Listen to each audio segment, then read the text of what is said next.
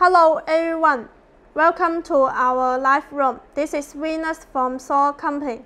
Today, let me introduce our PWM solar charge controller STS series. Its charge current have 10 A, 20 A, and 30 A. Let me introduce this PWM solar charge controller.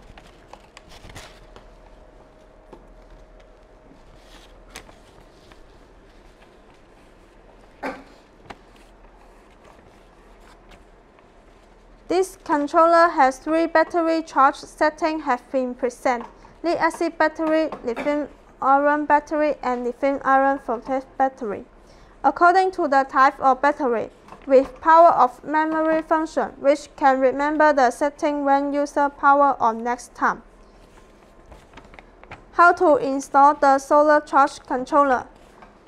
First, we will connect the battery.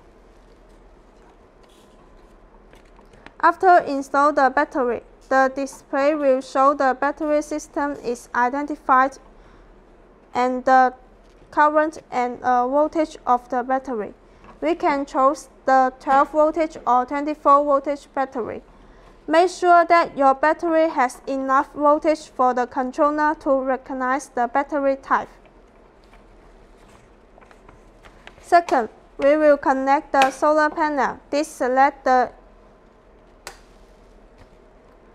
excellent performance and reliable solar panel. We can connect the solar panel in series or parallel. Make sure that the open circuit voltage and the total power range of the solar panel is less than the solar controller available range. Third, we will connect the electrical appliance to DC load. The light will on.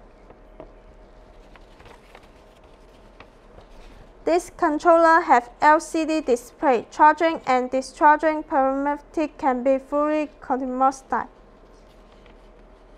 We recommend use 100 watt solar panel match the 10 amp controller. 200 watt solar panel match the 20 amp controller. 300 watt solar panel match the 30 amp controller. Make sure that the maximum input voltage is lower than 15 volts. 100 to 115 amp battery is the best choice. Thanks for your watching.